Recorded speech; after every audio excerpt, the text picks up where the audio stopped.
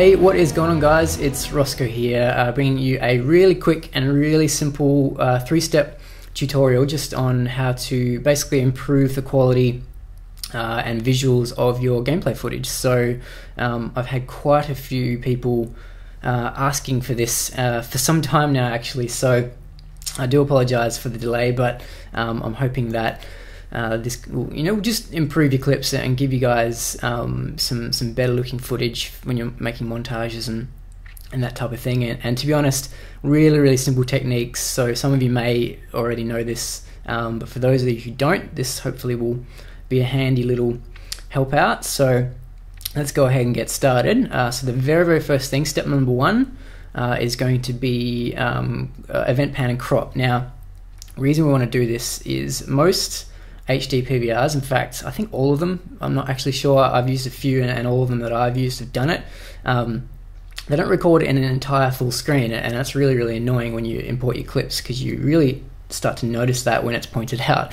And there's a lot of videos out on YouTube that have these black strips, and it's really frustrating because it's so easy to fix. So you notice at the top here and then along the right hand side, there are these little black strips, really small, kind of insignificant, but again, once it's been pointed out to you, you'll start seeing it everywhere, and you'll just go rack your brains, why, just crop it. It's so easy.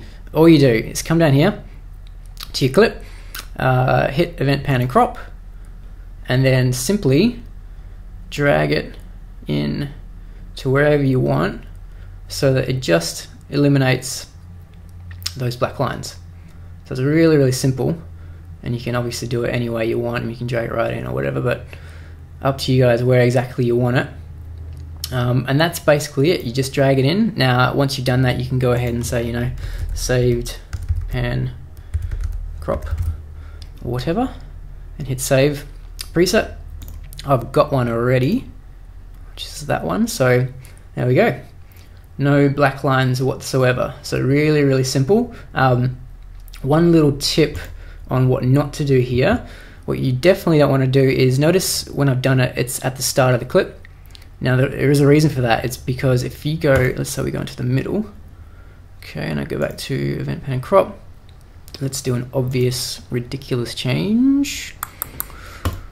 Alright, so now we've got black lines on the side there. Now you notice down here, it's put in this little keyframe. Okay, so what that's actually telling the software to do is, from the start, which is here, which is where we've done the first crop, which is the good crop, it's going to slowly, as it comes through the timeline, through down here, it's going to very slowly, once it gets to here, change into this. Okay, so I mean, for example, I play this, so you notice these black lines slowly creeping in. Okay, and that's something you definitely do not want, and something that is really annoying if you accidentally do. So you want to make sure that in your timeline down here, there are absolutely no little keyframes. Okay, alright, and that's basically it for panning and cropping. I mean, you can pan and crop any way you want. You can zoom in. If you're doing cinematics and stuff, obviously you can chop out bits that you don't want in. When you're in hardcore mode and stuff, you can chop it out so there's no words or the mini-map or anything like that. So really simple, guys, and something that you can do quite quickly. So let's move on to step 2.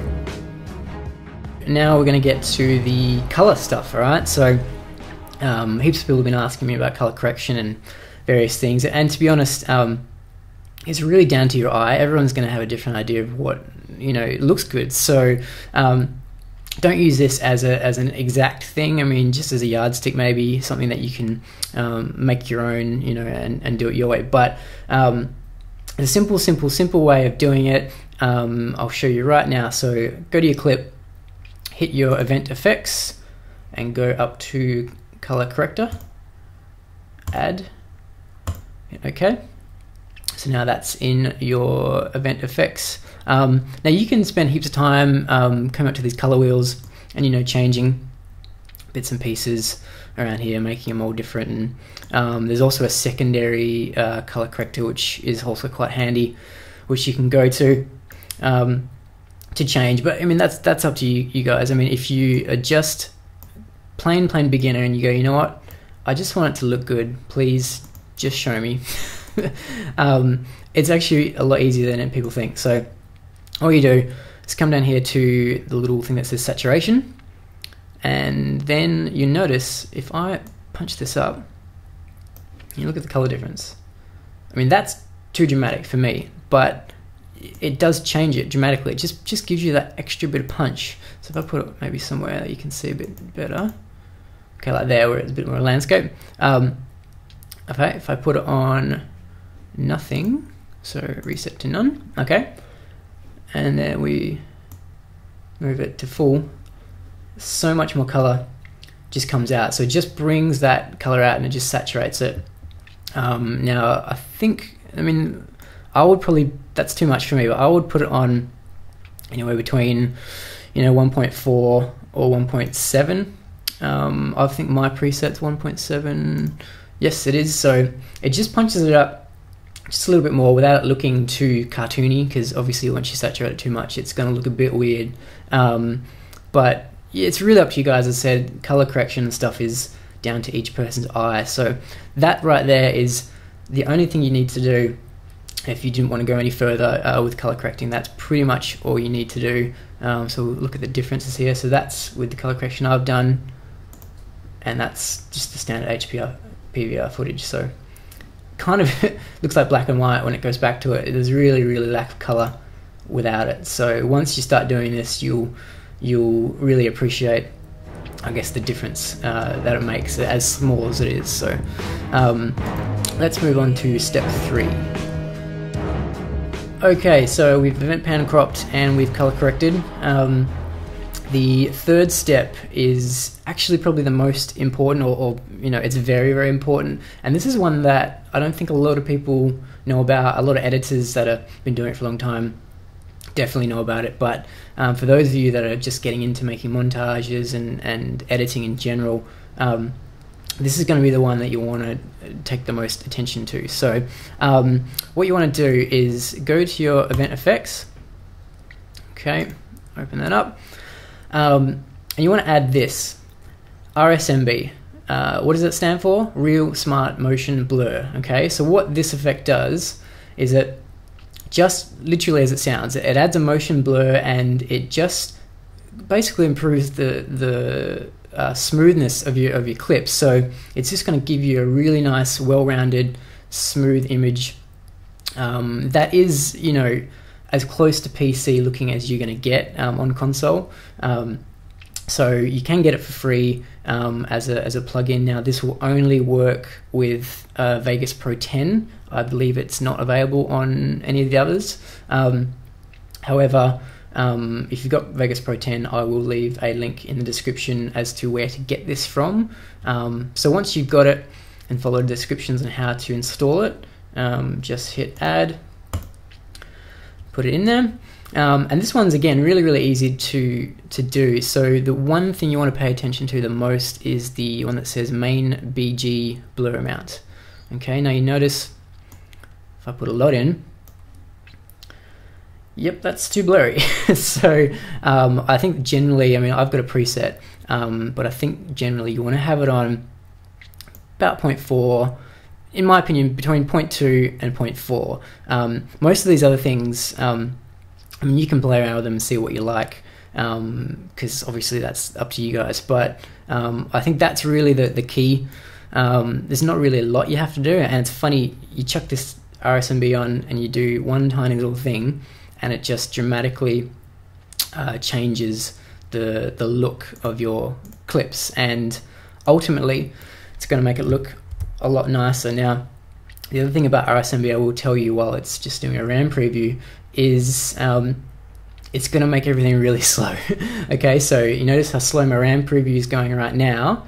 I've got it on a decent preview setting, but you either want to dumb it down on your preview setting, so put it to draft and put it to quarter or something to that effect, and And also with rendering, you're going to find that this is going to triple the amount of time it takes. So it's really, really slow, but ultimately, in my opinion, I think it's really, really worth it. When you put this on PC footage, which I have done, it still looks really good, but because PC has got that smooth flow anyway, it doesn't give it as dramatic a change.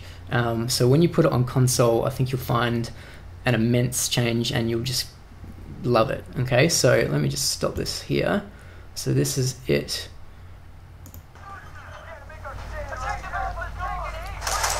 So it just adds that nice smoothness where you can really see the detail of the ground because it's just blurring out as it's going past. If I just take it off, okay, that's without it. Okay, so it is subtle, and in the preview window it's not going to look like a hell of a lot, but believe me, when you render it, it's going to look awesome.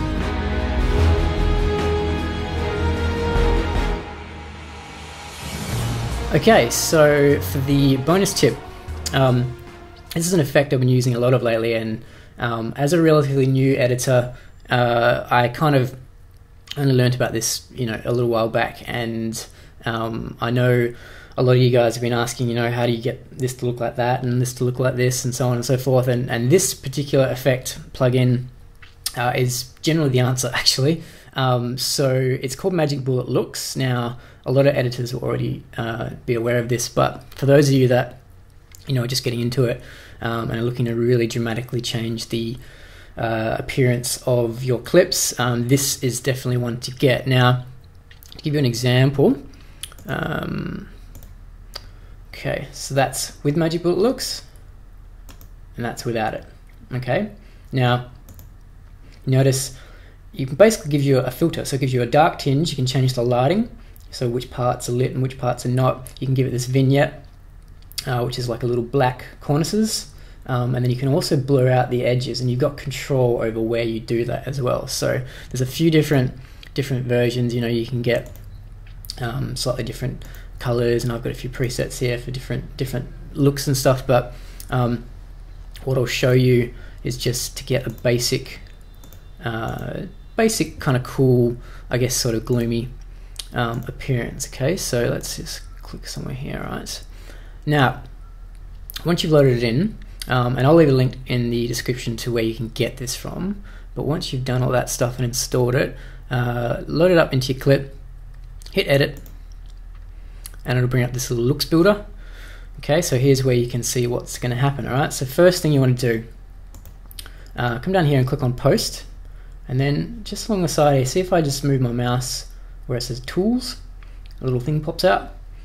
Okay, so then we want to go first thing, and we want to change curves, so we'll just drag that into here, and then it's got these points where you can basically just drag into different lighting. So this is the first thing, just to set up your lighting. So down the bottom here, you can kind of do this. You notice it's getting very, very dark, so you don't want to have it too much, but maybe just a little bit.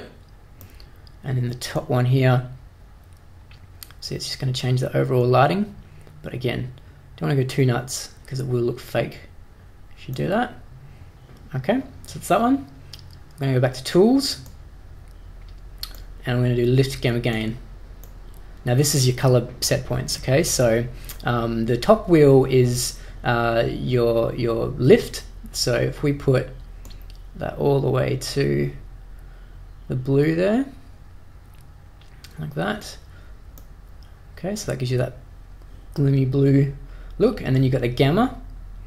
So this one, I mean, this one's up to you, but I usually like to sort of put that into the light blues, just to give it a little bit more flex on top, like that. And then the bottom color wheel is your gain. Now this is the one where you want to contrast the color, so blues go well with oranges and yellows and stuff. So if you put this wheel, if I put it into the oranges, see how it just kind of lifts that color up a bit. If I go into the yellows, it's changed, so you can do whatever you want really, but I'm going to put that slightly into the orange. I'm just going to take that first wheel back a smidge. I don't want it too dark, like that. Okay, so that gives you this kind of cool blue orangey effect. Okay, And then you want to go into lens. So you click lens, go up to tools, and you want to hit vignette, okay, and drag that down. Okay, already you notice the cornices have gone black.